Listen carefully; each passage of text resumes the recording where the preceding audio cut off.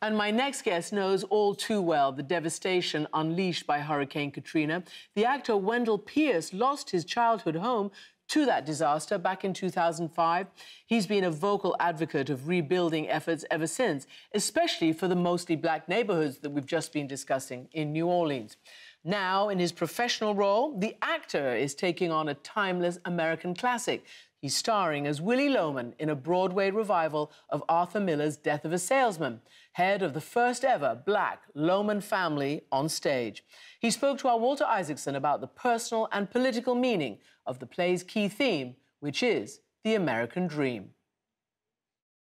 Thank you, Christian and Wendell Pierce. Welcome back to the show. Thank you very much. It's great to be here, Walter. And congratulations. I mean, but you, Sharon D. Clarke, playing Linda, you're playing Willy Loman in Death of a Salesman. It's gotten great previews. It's on Broadway. I'm sitting here within an easy walk at the WIS studios to Pontchartrain Park, the storied neighborhood where you grew up. And it reminded me the play is about that aspiration that came from places like Pontchartrain Park. Tell me about growing up there. Pontchartrain Park was this great bucolic neighborhood that is really a part of everybody's dream of what it would be like to be in a small town, but actually in a city. And it was the result of the civil rights advocacy of A.P. Touro, who was a great civil rights leader in New Orleans. And out of something ugly, we built something great. It came about access to green space, even during the segregated times in New Orleans.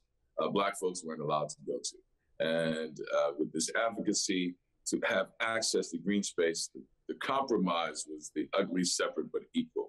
Adjacent to a white neighborhood, we'll set aside these 200 acres for this Black community. And out of that ugly idea of separate but equal, we made it an incubator of Black talents because it was lawyers and doctors and my parents, teachers and maintenance men and postal workers and domestics all coming together to show that they can share in this American dream of home ownership and building a life for their families. And that's what Pontchartrain Park became. Well, you talk about it being part of the American dream, and that's what this play, Death of a Salesman, is about. And when Arthur Miller wrote this, his father had been successful but gone bankrupt in the Great Depression. Your dad came back from the war around the time this play debuted in 1949, and he had that struggle for the American dream as well. Tell me about your father. Do you see him in Willy Loman? I think of my father constantly and incessantly when it comes to this play, because a part of the American dream is the fight with the American nightmare, which is the paradox of what Willy is, how he loves this dream. He's paradoxical in his behavior. He loves his family, but does things to be self-destructive to himself and his family. And that's what the American dream is about. We're constantly fighting this paradox. The American paradox is what I consider it.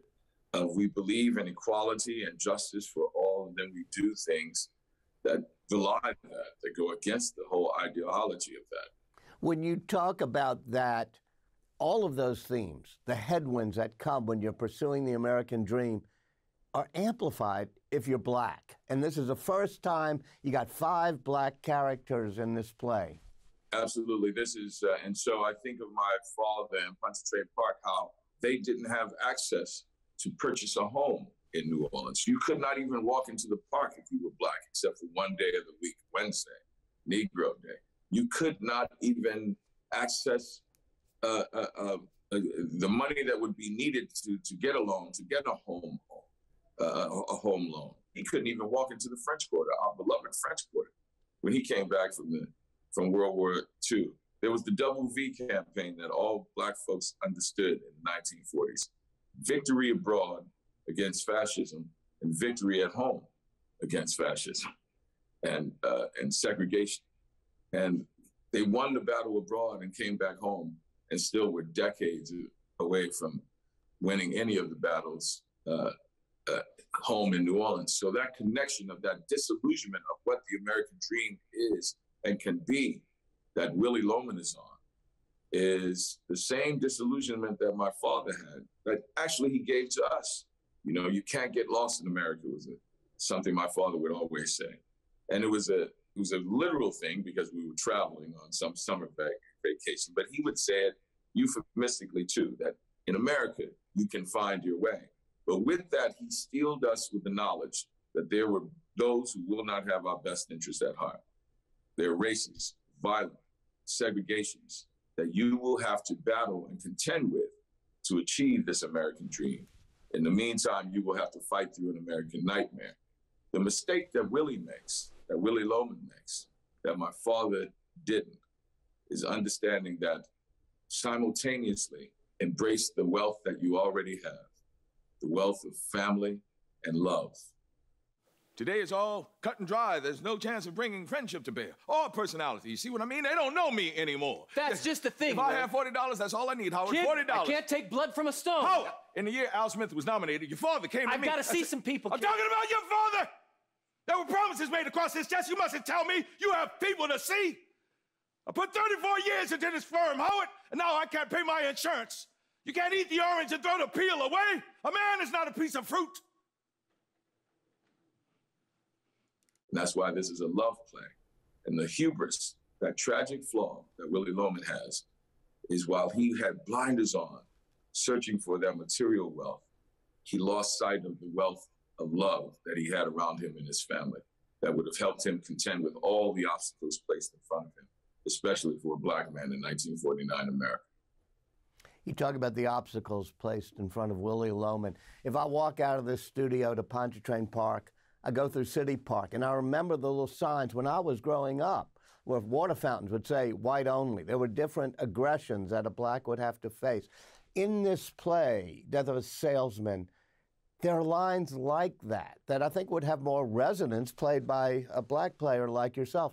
Lines where they say, oh, Mr. Loman, wouldn't you feel more comfortable sitting in the back or something? How is it like in the play to have those lines? It is, it just shows you that our interpretation, our depiction of the Black Loman family just heightens all of those insults and aggressions. Like as you said, when the boys go into the restaurant, they're segregated and put in the back. I actually have the infidelity with a white woman. And everyone always questions the line that I have. I say, go in the bathroom here when there's a knock on the door. There may be a law. I think there's a law in Massachusetts about us being together. And everyone assumes that we put that in. I said, no, that was a play. That was part of the play. It is heightened because you realize the miscegenation laws of interracial marriage and interracial coupling, what it was like in 1949. So those are heightened. And then the one that I always point out is, people always say, did you change anything? I said, if we changed anything, it was a reduction of one word. When Lee J. Cobb played the role, someone insulted him by calling him a walrus. When Dustin Hoffman played the role, someone insulted him by calling him a shrimp. When I played the role, someone insults me by calling me, and I don't have to say it, the audience hears the racial epithet in the silence. And so that just shows you the power of the interpretation of having an African-American family. And I expect pushback, and there has been some, but Arthur Miller answered that himself. In 1972, when asked about the first time there was a portrayal of a Black Willy Loman, he says, especially with this play, it's been so successful in cultures around the world and countries around the world. I totally expect a Black actor to demonstrate his humanity and our shared humanity and his artistry in playing this role. So for all of those who are accustomed to a certain way of interpretations being of the play, I would say, why don't we take the word of the author himself to embrace the interpretation that we're putting on today. One of the things about Arthur Miller's play that Willy Loman lacks, it's tragic, is that he faces all these headwinds Not only does he not have the love that comes from thinking the family and all is more important, but there's actually no art, no culture to help sort of mitigate the wounds he's feeling. You played in Treme, by far my favorite TV series ever. You played Antoine Baptiste. And it's the same sort of headwinds, but it's connected to culture and art. How do you compare those two roles you played?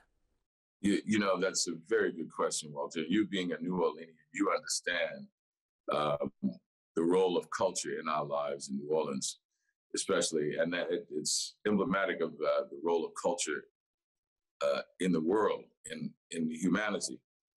What thoughts are to the individual, where we reflect on who we are, decide what our values are, our triumphs, our failures. When we reflect on ourselves, that's what the Forum of Art does for us as a community, the place where we reflect on who we are, where we've been, where we hope to go, decide what our values are, and then go out and act on them. That is a mantra of mine. Those who have read interviews and seen me, I say that all the time. And it's very interesting that you said that Willy Loman doesn't have a connection to that culture, to culture itself. Well, art may have been the place where he would have found some solace, found some understanding of the ineptitudes that he was going through and the obstacles that were placed in front of him, giving him some sort of steeled tools to work through them or work around them. That's the solace that this play offers us. That's what Arthur Miller did. Right. And actually, that's the play as a piece of art offers that as a cautionary tale to those who view it, and hopefully offers Willie as never by the grace of God, go I, do not make this mistake. But with Antoine Baptiste, who had nothing, had lost everything in Katrina, who had lost his way, is not the most, he's a ne'er-do-well, not the most focused and driven man. It was his art that sustained him.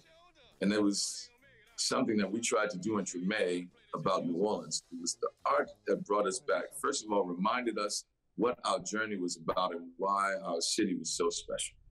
And I dare say that we came back and rebuilt our city with that reminder of that clarion call that our culture, that intersection of life itself and how we deal with it, that intersection was created in our cuisine and our architecture and especially our music. I got my favorite line from this play. Now maybe you can say it and reflect on it, but it's the part about I've got to get some seeds. I've got to get some seeds right away. Right. Nothing planted. I don't have a thing in the ground. Right. That is it. I've got to get some seeds. I've got to get some seeds right away. Nothing planted, not a thing in the ground. I'm leaving nothing. Seeds are hope. Seeds are visceral and real and life itself. And while I don't have anything material, I haven't left anything that visceral to my family and to my sons, specifically to Beth. And that line is so reflective of the hope that he has. But then the tragic interpretation of that, where he actually goes and he gets the seeds and he's planting them. And it's in that moment of giving hope to the future that he makes, I believe, his ultimate tragic mistake. We know the end of the play by the title, I guess. And it's iconic enough that I don't think I'm ruining it for your listeners. But when he makes that choice to take his life, the hurt and pain and destructiveness that it causes cannot compare. They overwhelm his idea that that act is also a legacy, that he's giving something to his son by having this life insurance policy that's not going to pay off. The disillusionment of that, if he had only known that the true seed that he could have left is what Beth asked him to do ultimately at the end of the play. Just let me be me, and I will find my way. You have given me enough. Let me be me. Let go of that phony dream. And that's the nexus of the pain and the catharsis that we all feel in the play. If he had only done this one thing, or if he had only not done this one thing, it would have all worked out. Let me ask you one personal question. You're about the most successful person I know who's come out of our neighborhood. You've done, I don't know, 30 movies, 50 TV shows. But do you still sometimes feel that pain that Willy Loman felt? Oh, yeah. If I'm to be honest, as successful as I have been, I always see myself as a journeyman. And maybe I haven't left a mark and left a legacy. That I have nothing planned, that I haven't created enough of a body of work that is of some significance. And a man can't go out the way he came in. He's got to add up to something. And I share that. Great line in the play. And that's something I share with Willy. I think about this play has forced me to think of my own mortality. And the actor Jennifer Lewis says that I have 20 summers left. And I think about what I've done, what I hope to do. And this moment has given me an opportunity to mark my passing and leave some legacy. A great piece of art in this great play, in a great role that I get to share with a small fraternity of men who have done it on Broadway. And more importantly, opening night, my father, 97 years old, will be sitting in the audience, watching his legacy on stage, center stage on Broadway, in this iconic American play. That is a divine gift. And for that, I'm humbly grateful. Thank you, Wendell. Attention must be paid. Attention must be paid. Attention must finally